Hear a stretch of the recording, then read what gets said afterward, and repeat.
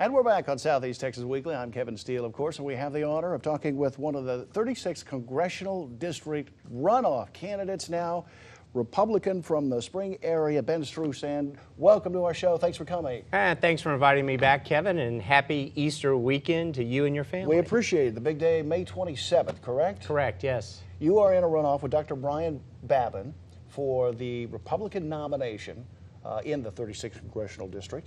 Give us your views. Why are you the best candidate? Well, I think Texans are tired of sending furniture up to Washington, D.C. to occupy offices. And I plan on irritating a few folks and breaking a little china if the voters elect me. Is Washington broken, as we say, at this point? Oh, unquestionably, and I think the big problem goes right back to Republican leadership in the House and the Senate. I do not believe we have been well served by the leaders that we have elected, and if the voters send me up there, that's the first thing I'm going to work on, because the very first vote is who you want as Speaker. Let's take a look. You have put forth some of the points that you want to tell the viewers in a political campaign spot. Let's see that political campaign spot now. Let's run the spot first, and then we'll examine some of these other issues. Let's go with the spot. Well, that's a switch. Babin voted to increase school taxes 187%. City taxes 38%. Voted to increase taxes a half a dozen times. Babin and Obama used the same words to defend their tax increases. They said people need to bite the bullet. Ben Strusand is different. He's a grassroots conservative who will never raise your taxes. I'm Ben Strusand, and I approve this message. You may have seen that spot 1,000 times. It essentially argues that your candidate has called for a half dozen tax increases. The facts that we find just don't show that to be the case. Is that spot in any way misleading in the context of your opponent as a mayor of Woodville and a city councilman between the years of 1980 and 1989, actually decreasing taxes 70%? If we can take a look at some of our graphics, this is what the city, this is what the chief appraiser, in fact, says regarding this matter of tax increases as a school Kevin. board. Well, I thought you might ask me about that. Well, so we have the minutes that we pulled from the city of Woodville and from Woodville ISD.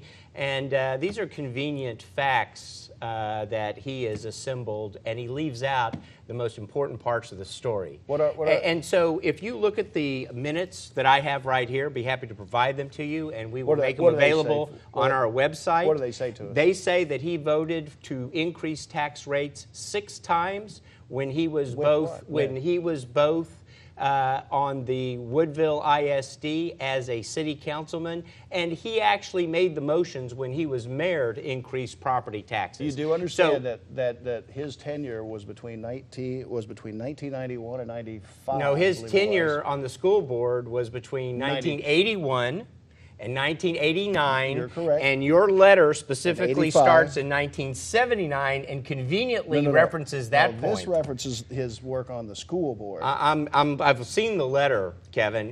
There's a specific chart from 1979. The letters say from the city manager that there was an astounding decrease of 70% in ad valorem taxes. Kevin, that's from the city I don't know manager. I don't know any county in the state of Texas that reduced property taxes by 70%.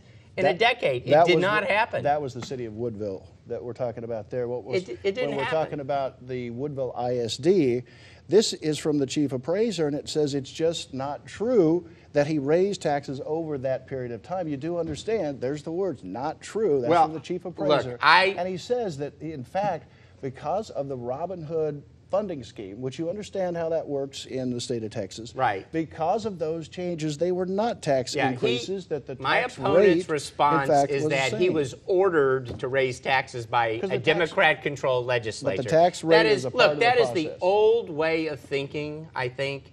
It is not a conservative message What do that you he is mean by delivering. that, the well, old way of thinking? I just think that voters are tired of constant excuses on the part of politicians But who used to represent them. Well, you're asking to be the leader of this district, Sure. and as a politician, you're putting forth the idea that your opponent raised taxes when manifestly he did not. No, I disagree with you completely, and your comment is completely inaccurate because I submit to you, and I wish you had looked at this prior I to wish you'd have conducting sent it this to me. interview. I We would have wish been you'd have happy sent it to to, me.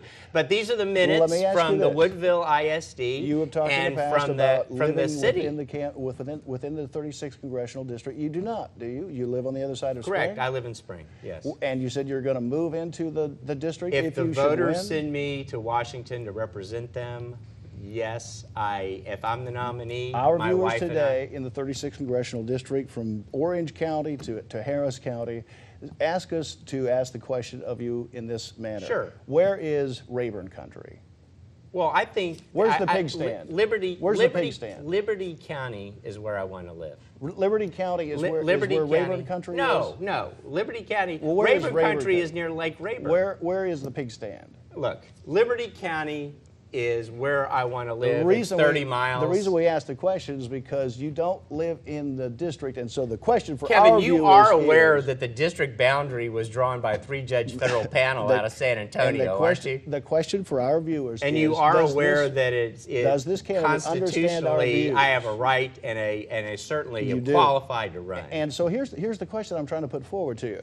I wish you could answer it. The question is, how is it that you are somebody who understands the needs and views of the people on this side of the because district? Kevin, I live 30 miles from where the majority of the population of this district is located. My You live opponent 30 lives miles 100, from- 100 you live on the miles other side of away. Houston. No, I On the other don't. side of Spring.